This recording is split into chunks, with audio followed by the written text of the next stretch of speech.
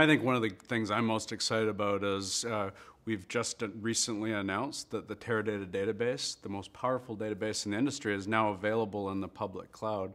And everyone's just talking about this, and we have so much interest around this. And the thing that's great about it is it really gives our customers lots of different new deployment options for Teradata. And not only is this a big benefit for our existing customers who want to put new use cases in the cloud, do hybrid use cases, as well as for a whole new range of net new customers that may not have previously considered Teradata.